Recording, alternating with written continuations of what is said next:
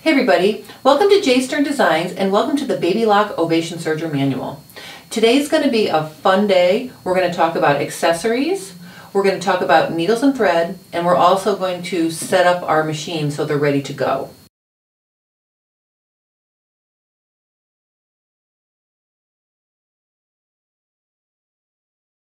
The first thing you want to do is plug your machine in and attach the foot control. Let me just show you where you plug your machine in on the side. Let's review this from the other day.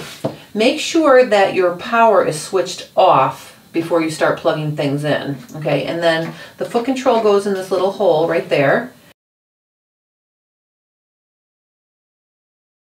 And the power cord plugs in right above it like that. So after you've got that plugged in, I just want to point out there's a channel located to put the cord, and it goes under this first one, over this one, and under this second one. And what that does is it kind of feeds the power cord to the front of the machine.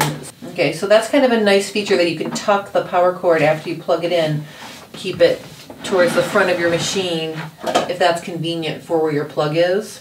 Okay, sometimes when I'm working in my studio, I actually have the plug running away from me across the table. I wouldn't use that then. But if your plug is in the front to the side of you, that's a neat channel that you can use to keep your power cord going in the right direction towards the front right-hand corner of the machine.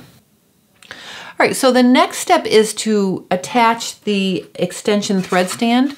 So you can see I've got these two pieces. The main thread stand is attached already, and the extension has these this is the sort of braces it, and it's got these little pins right here. So what you're going to want to do to get this in there is you're going to want to insert the pegs into the slots, which are located right on the back of your machine here. So basically what you're going to do is you're going to insert those into the slots like this, and you're just going to push it and it snaps on like that. Okay, now to get it off, if you need to travel with this, I recommend taking this off so it doesn't snap, so it fits into your bag.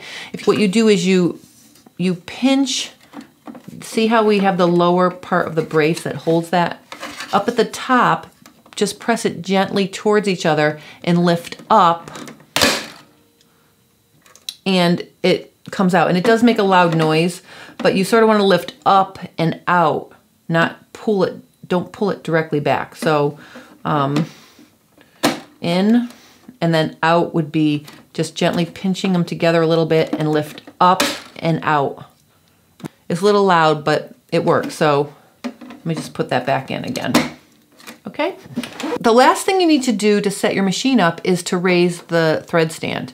And it telescopes up in 3 sections. So when I pull this up, you know, it's up all the way, but it's not locked. See how they swivel?